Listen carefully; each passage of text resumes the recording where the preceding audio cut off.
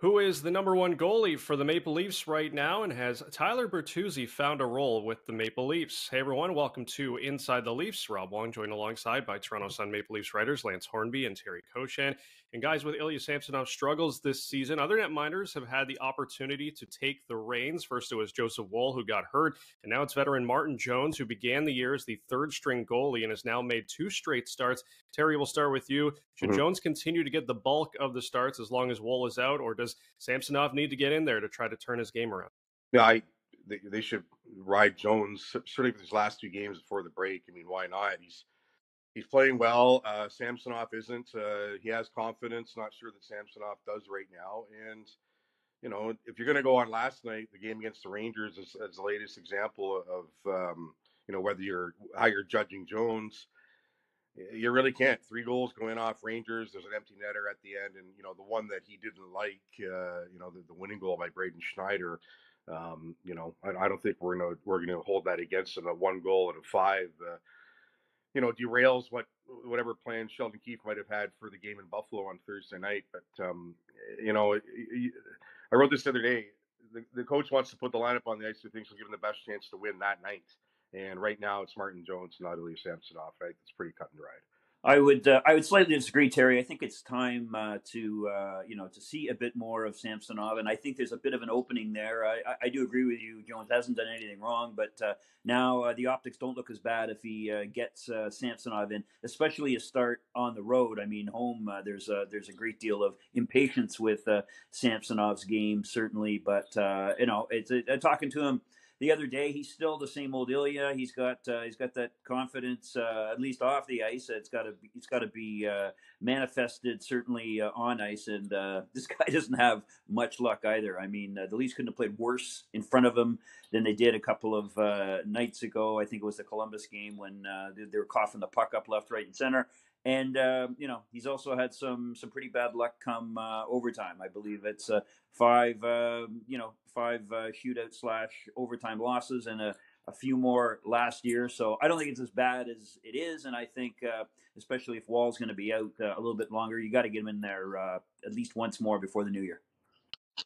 Well, I guess I'd look at it this way too. When Wall was healthy and we were talking about how good he was playing, the comparison was between him and Samsonov was the way they played the position, right? One's technically sound, one isn't, and that's what we're seeing again right now. I think Samsonov is just swimming around too much. I know he had a shutout against Nashville a little while ago, but the Leafs played their best defensive game of the year, and quite frankly, I don't remember if he might have had one tough save in that game that came in the first period, but.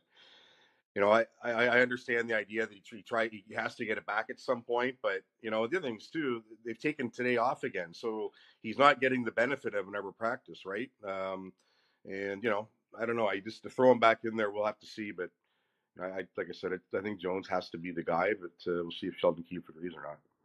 And a quick thing, I think it's a winnable game in Buffalo too, so that that's true. Favor, yeah. I think Samsonov to get that chance. Meanwhile, Tyler Bertuzzi has just 4 points in 8 December games, Lance, but he has been impacting the game in other ways, whether it be getting in on the forecheck or battling for pucks in the corner. What have you made of Bertuzzi's game the last little while, Lance?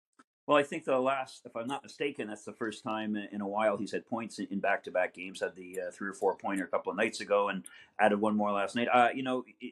It looks like he's working. He certainly looks like a hockey player out there with the flow going and the stick and the mouth guard and all that kind of thing. And personally, I don't think you can't keep playing with Mitch Marner and John Tavares and not eventually have success. This is not like a Nick Ritchie situation where he was a misfit on a line with top guys. I think Bertuzzi brings a lot to the game. He's got that feistiness, and I think that eventually points-wise, it'll turn around with him. I certainly see him more involved now. He's not had a lot of puck luck around the net, but I like him there, and I think the longer this season goes, the more comfortable he's going to get. Yeah, I think I guess the only thing with Bertuzzi, I don't disagree with that too, Lance, but we should be seeing it by now. We're into December. We're not still and by seeing it by now, I mean the production. He's being paid $5.5 million this year, and it's not to score a point every other game or every so often. Or record a point every so often. He had the 3 points two games ago. That ended quite a string of games where he went without one.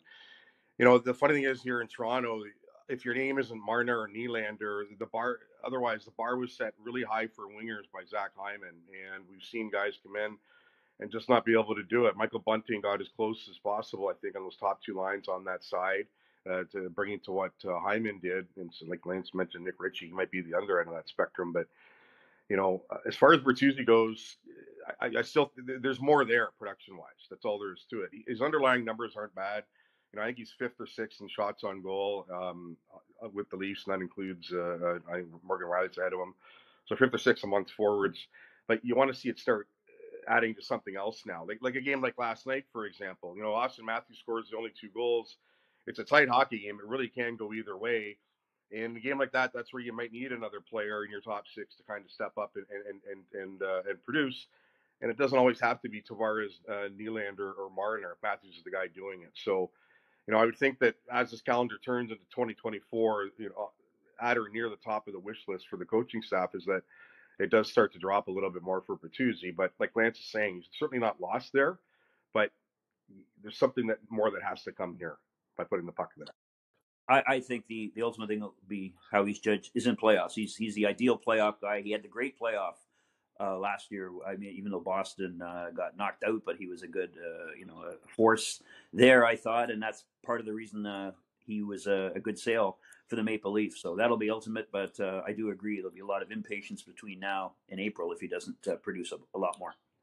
Even with those 4 points in his last 2 games, still on pace for just 37 points in an 82-game year for Tyler Bertuzzi. As always, leave your thoughts in the comments section below or send us an email at TorontoMapleLeafs@postmedia.com. For Lance Hornby and Terry Koshan, I'm Rob Wong. Thanks for tuning in, and we'll talk to you next time.